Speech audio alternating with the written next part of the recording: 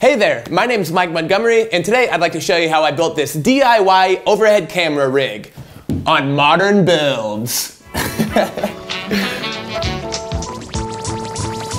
I started this project by wheeling out my table saw. I'm going to be ripping down a 1/2-inch sheet of plywood into 3-inch wide strips. Now I broke down this entire sheet of plywood because I was experimenting. I didn't know how many of these strips I would need. In the end though, I didn't even use half of this sheet of plywood.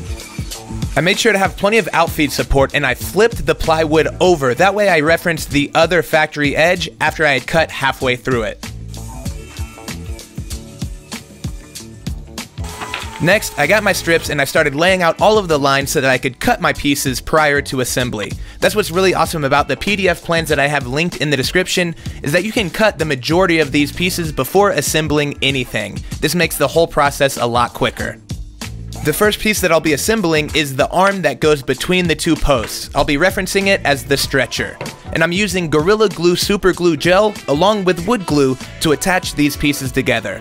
First, I laid a bead of wood glue right down the center of the board. Then, I came back with super glue, and on this piece used a little bit too much, around the entire perimeter of the board, and I held everything for about 30 seconds until that super glue dried. And you'll see later on that using less super glue was actually better. It dries quicker and still has a really strong bond. The wood glue is what's going to hold it over time. And you can see that I'm building up joints by using off-cut pieces of wood to make sure that all of my seams are staggered correctly. You'll see later on once everything assembles together. A few of my pieces though, I had to set my miter saw to 45 degrees, that way I could cut a bevel on one or both ends. Whenever you're doing this, just make sure and be conscious of where your hand is compared to the blade. I had 2 posts to assemble, and here I'm making the vertical sections first. Once again, using wood glue and super glue to hold everything together.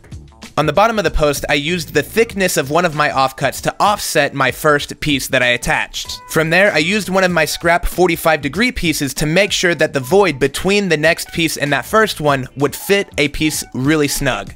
From there, I did the same thing on the other side of the post, as well as on the second post.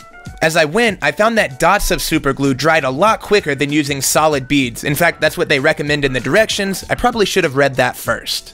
Not to mention, you use a lot less super glue that way. Oh, and I should mention I used 2 bottles of super glue for this entire project.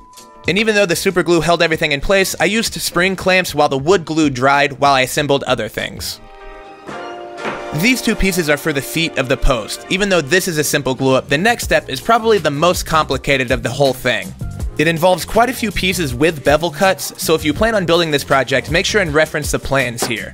On all of our pieces prior, we've referenced the edge of one piece whenever gluing up another, but on this leg, I'll be referencing the center of the board and working my way out. I glued my first 2 pieces in using the thickness of an offcut to make sure that they were offset the right distance. Then I added some wood glue and super glue to the post that we assembled earlier, and I inserted the dado at the end of that post into the void of that leg. From there, I added in my 45-degree braces on each side of the post. And just like on all of my pieces, once I had them set in place, I held them there for about 30 seconds to make sure that everything tacked. Once I knew those pieces were held in place, I could cap each end of the leg with one more piece. This is going to lock that joint in place and make this whole post really strong. Oh, and if you're planning on building this yourself, make sure and assemble the posts the same order I did. I tried to do the whole leg, then the posts and the cross members, but it just didn't go together as easily. So with our main glue ups complete, it was time to test the fit of the joints that we created, and I'm happy to report they were really snug. In fact, I had to use a rubber mallet to knock them into place.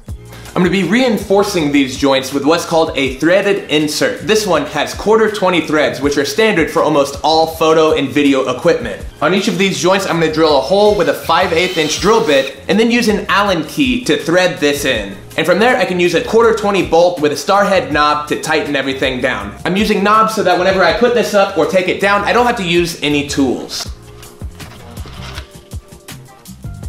Really quickly, I'd like to give a huge thanks to this video's sponsor, Skillshare. Skillshare is an online learning community with over 25,000 classes in business, design, photography, videography, and so much more.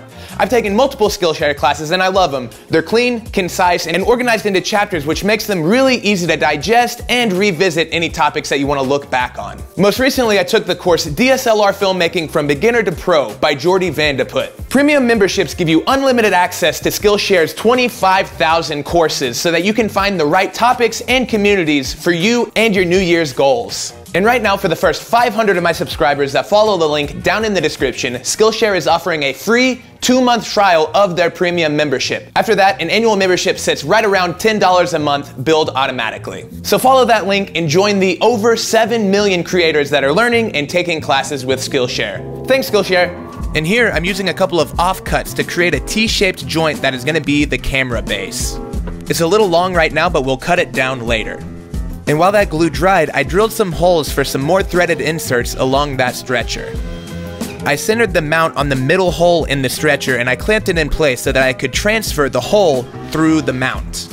Then, on the back of the stretcher, I used another threaded insert so that I could use a knob to hold that camera mount in place. I'm only setting up one hole as the camera mount. I don't really plan on having it anywhere but centered, but you could drill as many as you like. On the rest of the holes that I made, I put a threaded insert on the front of the stretcher. These are where I'm going to be mounting accessories later on in the video as well. Like I said earlier, 1/4-20 threads are standard for 90% of photo and video equipment, so I just used another shorter knob with 1/4-20 threads to attach the camera to the mount.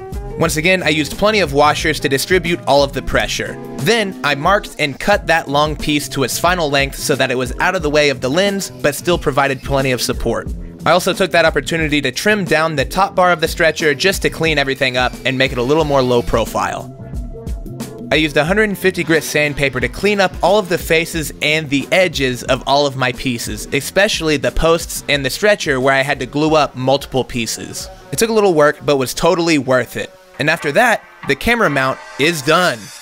What's really awesome about this project is how quick and easy it is to assemble, especially for the price. The rig that I built and that is in the plans fit the table that I build on perfectly, but if you build or film on something that's a different size, make sure and double check and adjust to fit your space. I'm attaching these hot shoe mounts to some of the threaded inserts on the front side of the spacers. This will allow me to connect microphones or camera lighting or any other accessories really quickly. Of course, some things are just easier to mount with a bolt, and that's why I left the threaded inserts on the outside of the stretchers open and easy to use as well. Lighting can be difficult for top-down shots, and that's why I wanted to make sure I would be able to add these simple LED panels without any trouble. So I'm really excited about adding top-down shots into my arsenal. I got these bootstrap boards linked in the description as well, which I can use to plan out different steps or do different illustrations and drawings in my videos. Text, graphics, and overlays are always really fun, but sometimes this might be a better option to describe what I'm trying to explain. Plus, drawing's fun, even though I'm bad at it. Not to mention, having this rig is going to be really convenient for filming smaller projects where it's hard to get a camera in place without blocking it with my hands.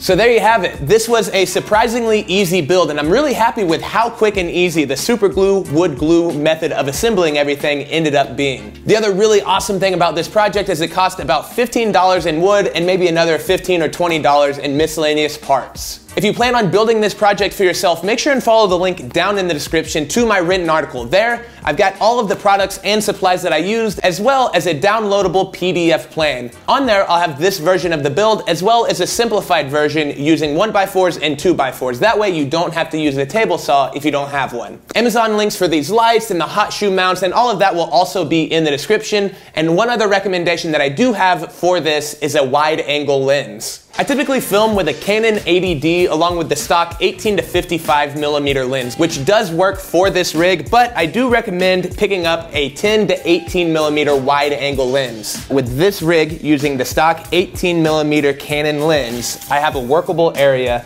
of 3 feet by about 20 inches, which I think is pretty good. Okay, so now we're sitting back at 18mm, same as the last lens, but let's see what happens when we take it to 10. Zoom out. Holy cow.